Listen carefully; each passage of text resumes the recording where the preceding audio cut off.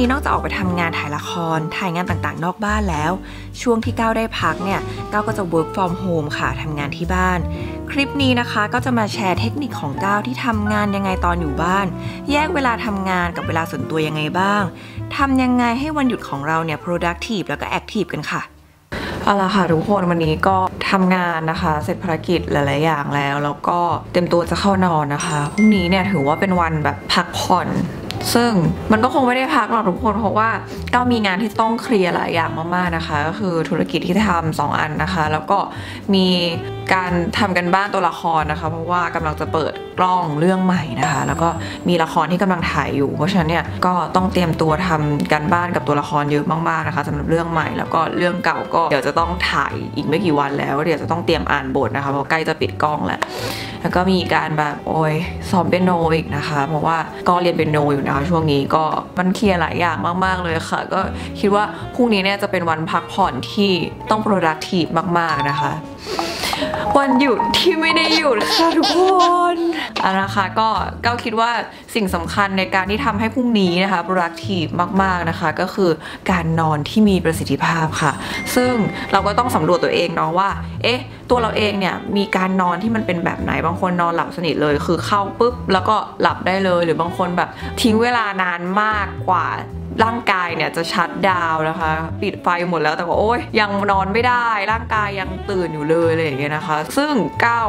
เป็นกลุ่มคนที่นอนหลับไม่สนิทค่ะก็เลยรู้สึกว่ามันจะต้องมีการแบบพรีแพร์ตัวเองแล้วก็ทำให้ตัวเองสงบนิ่งมากที่สุดแล้วก็นอนชั่วโมงยาวกว่าคนอื่นเขานะคะเพราะว่าชอบตื่นมาตอนกลางคืนวันตี 2 ตี 3เนี่ยจะตื่นขึ้นมาแล้วก็มันก็เลยทำให้แบบอีกวันหนึ่งเรารู้สึกเพลียมากๆนะคะเพราะฉะนั้นเนี่ยก็คิดว่าการนอนที่มีคุณภาพมันทำให้พรุ่งนี้นะคะเรามี energy แล้วก็มีพลังงานที่ดีค่ะก็นั่นแหละทุกคนจุดเริ่มต้นของวัน productive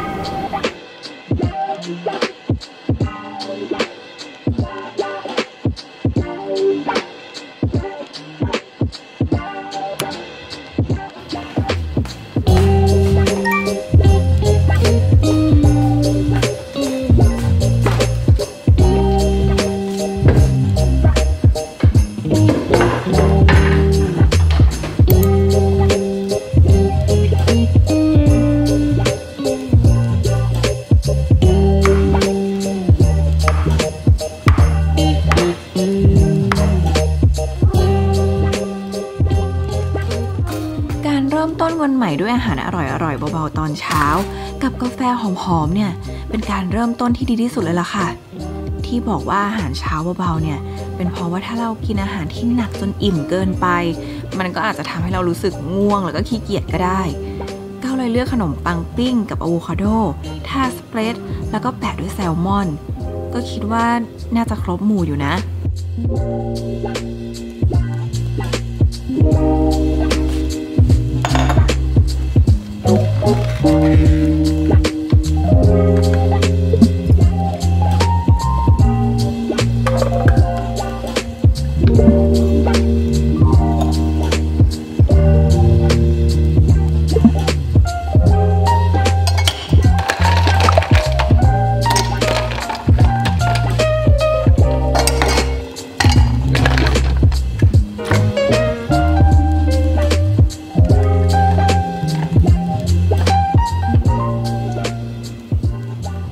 กาแฟที่ดื่มประจำมีติดบ้านไว้ตลอดแบบขาดไม่ได้เลยก็คือเนสเปรสโซ่ค่ะตัวเครื่องเนี่ยมินิมอลมากๆแถมใช้งานก็ง่ายมากๆเลยค่ะ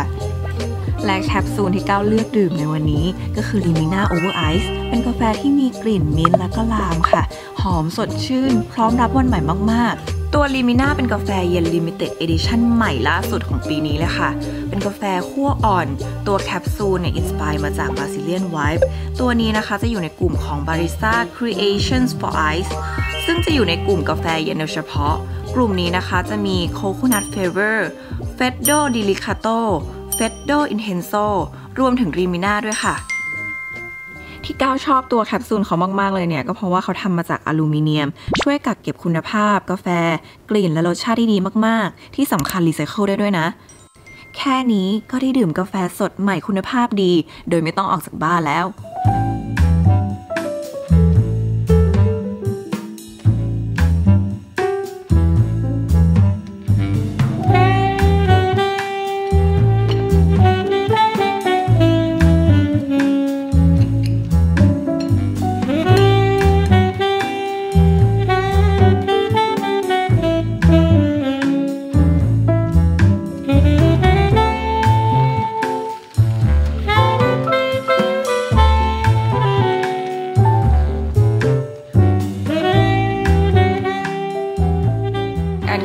ตอนเช้านะคะแล้วก็กินกาแฟตอนเช้าเนี่ยก็ถือว่าเป็นแบบ start a new day ที่แบบทำให้เราเริ่มต้นวันใหม่ให้มันแบบ productive มากขึ้นนะคะเดี๋ยวตอนนี้นะคะก็กินข้าวเสร็จแล้วเดี๋ยวก็จะทำ to do list นะคะว่าวันนี้ก็จะทำอะไรบ้างนะคะเริ่มจากการที่เราจะต้องไล่ลำดับความสำคัญก่อนนะคะเราจะได้รู้ว่าวันนี้เราจะทำได้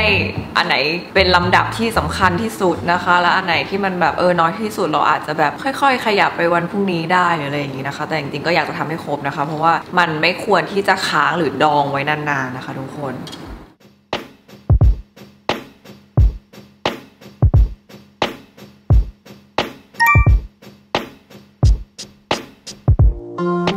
กินอาหารเช้าเสร็จแล้วเราก็จะเริ่มทำ to do list ของวันนี้กันค่ะโดยก้าวจะเริ่มเรียงลำดับนะคะจากสิ่งที่สำคัญที่สุดดูง่ายๆเลยนะคะสิ่งที่เราไม่อยากทำสิ่งที่ทำยากแต่สำคัญนั่นแหละค่ะทำอันแรกเลยต่อไปนะคะก็สำคัญเหมือนกันแต่ไม่ด่วนแต่ว่าอย่าผลัดวันนะคะเพราะมันจะกลายเป็นเรื่องสำคัญแล้วก็ด่วนค่ะ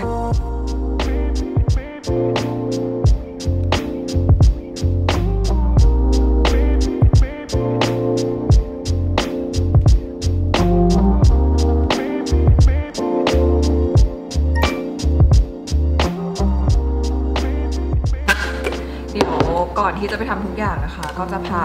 น้องหมาไปเดินเล่นตอนเช้านะคะจะได้แบบรีเฟรชตัวเองว่าเฮ้ยวันนี้จะเป็นวันใหม่แล้วก็อากาศสดชื่นนะคะรับวิตามินดีขอเปลี่ยนแก้วกาแฟก่อนนะคะเป็นแบบของเนสเปรสโซ่มาของเขานะคะก็เก็บความเย็นเก็บความร้อนได้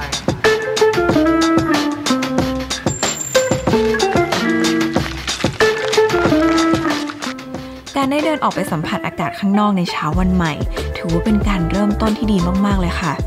ได้เดินออกกำลังกายสูดอากาศตอนเช้าดูน้องหมาวิ่งมีความสุขแล้วก็พร้อมที่จะเริ่มต้นทำงานต่อแล้วค่ะ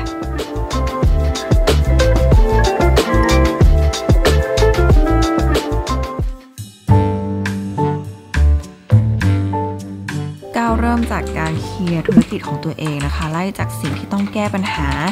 ตอบไลน์แล้วก็ตอบฟีดแบ็กต่างๆบางทีก็มีการประชุมแล้วก็ซูมกันบ้างนะคะคุยกันในเรื่องต่างๆ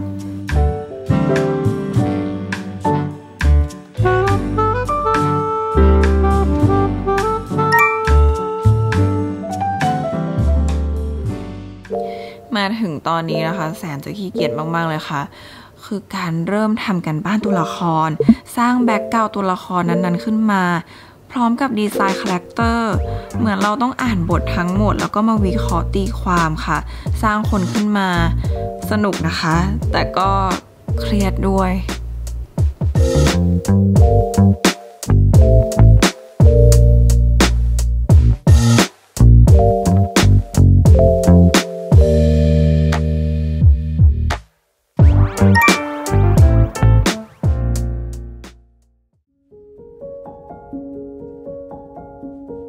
เปียโนที่เรียนอยู่ตอนนี้เนี่ยก็ยังคงเล่นไม่ค่อยสมูทค่ะผิดบ้างถูกบ้างแต่มันก็เพลินดีนะคะก็ชอบช่วงเวลาที่เราได้จดจ่ออยู่กับมันทำให้ก้าวเนี่ยไม่ต้องเครียดคิดมากเรื่องอะไรเลยค่ะได้โฟกัสอยู่กับตัวโน้ตเราจะกดหรือจะดีไซน์มันยังไงก็ได้จริงๆผิดหรือถูกเนี่ยมันก็คงไม่เป็นไรหรอกเนาะเพราะเราก็ฟังคนเดียวนี่นะ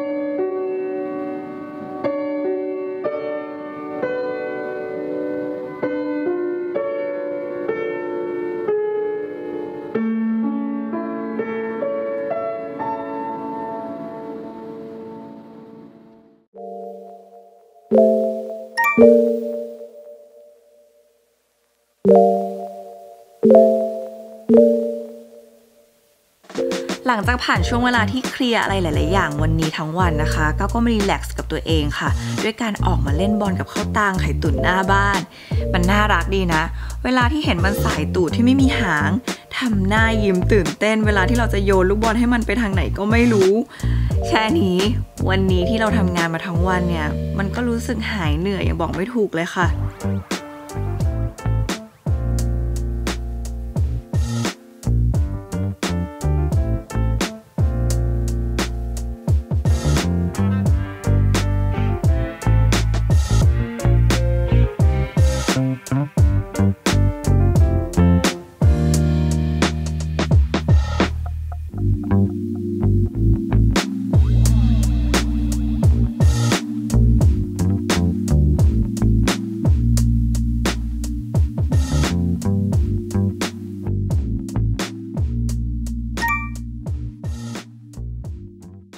ก็วันนี้เป็นหนึ่งวันนะคะที่รู้สึกว่า productive มากๆเพราะว่าเราก็เตรียมแผนวางแผนกันมาตั้งแต่แบบก่อนนอนเลยเนาะเพราะว่าเรานอนอย่างมีประสิทธิภาพมีคุณภาพนะคะก็เริ่มเข้านอนตั้งแต่ประมาณ4 ทุ่มถ้าหลับจริงๆก็อาจจะประมาณ4 ทุ่มครึ่งอะไรอย่างเงี้ยนะคะแล้วก็มีแบบนอนตื่นมานิดนึงหน่อยๆนะคะประมาณแบบตี 2 ตี 3อะไรอย่างเงี้ยนะคะก็ไม่ได้หลับสนิทแบบมากขนาดนั้นนะคะแต่ว่าก็ตื่นตามเวลาเป๊ะนะคะแล้วก็ตื่นมากินข้าวเช้านะคะทำ to do list อะไรแล้วก็ทำทุกอย่าง